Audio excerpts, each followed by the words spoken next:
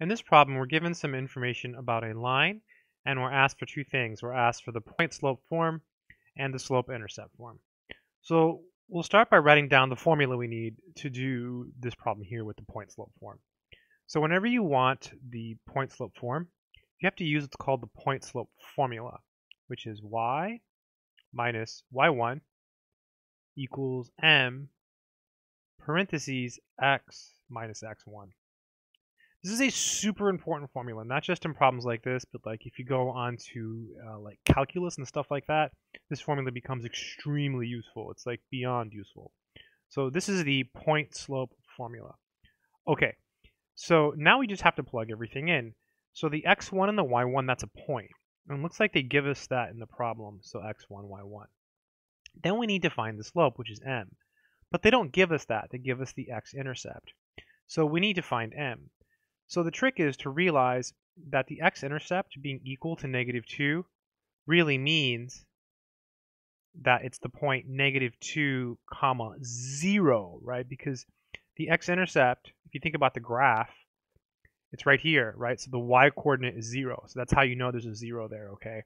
So whenever it's the x-intercept, x is -2, and then the y is 0. So now we have 2 points, and that's really useful because now we can find the slope m.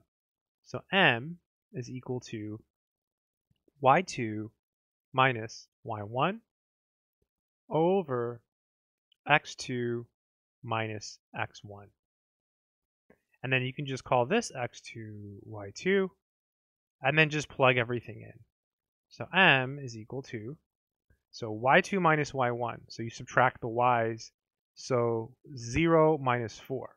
So 0 minus 4 over, and then x2 minus x1, so you subtract the x's, so -2 minus 2. So this will be -4 over -4, so it's 1. So the slope is 1. How super nice. So now we have the slope, we have the point, we plug it all in, and we are awesome. So y minus, so y1 is 4, m is 1, so times 1 times rather, and then x1 is 2, so x minus 2. So that's it. That's the point slope form. I guess you could erase the 1, because 1 times anything is that thing, but I left it. So that's it. You don't want to, like, solve for y. Not yet. Now we want the slope-intercept form. So what is that? The slope-intercept form is y equals mx plus b. So basically, now we solve for y. So we just take this and solve for y, and that gives us this answer here. So let's do it.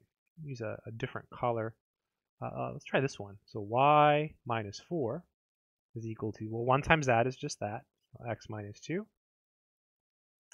And then we have to solve for y, so just add 4 to both sides.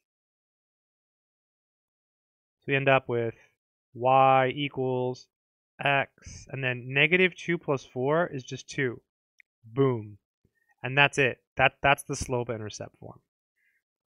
So in problems like this, it's easier if you first do this. So you basically write down this formula and then fill in everything you need.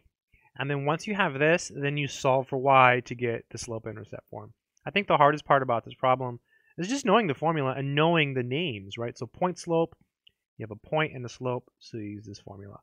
Slope-intercept, just remember that means solve for y, same thing. I hope this video has been helpful to someone out there in the world. Good luck.